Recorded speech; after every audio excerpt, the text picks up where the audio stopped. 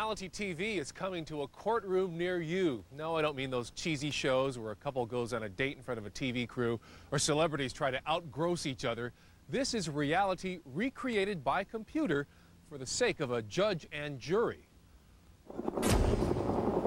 When a U.S. Marine jet clipped an aerial tram cable above an Italian ski resort, killing 20 people in 1998, it was hard to imagine how it could have happened.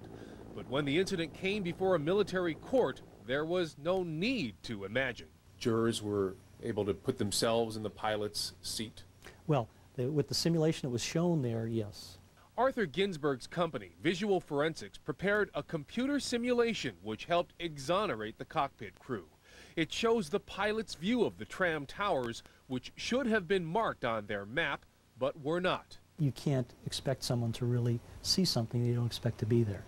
In these TV-friendly times, people are accustomed to getting information through video, so it's no surprise judges and juries are comfortable with computer simulations called forensic animation in court. They're increasingly common because they're so powerful.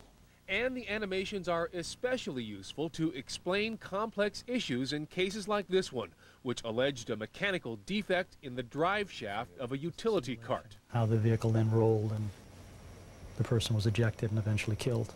Ginsberg has produced computer simulations for 10 years. He and his staff take great pains to make sure their recreations are true to the facts. We'll take photographs of that scene, of the vehicles, and we'll compare the simulation to those photographs.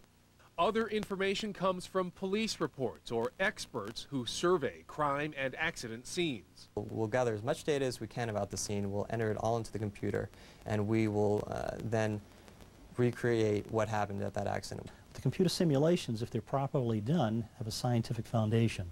And like any other evidence, it's subject to challenge by the attorneys.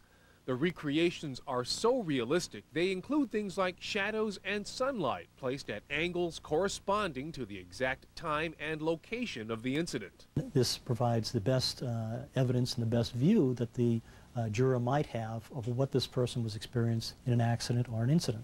One thing you won't see, faces or graphic crash scenes. We don't go through the crash sequence and watching cars crumble and etc. Same thing with pedestrian accidents. We don't show the pedestrian being hit. What we want to do is make sure we present the facts and don't provide any emotional bias. Ginsberg says the recreations typically cost $10,000 to $20,000, but they could end up saving time and money. He says it's common for lawsuits to be settled before trial once both sides get a chance to see what actually happened. What we want to understand in an accident is where the causation lies, and if it's very evident early on, then it shouldn't even go to trial.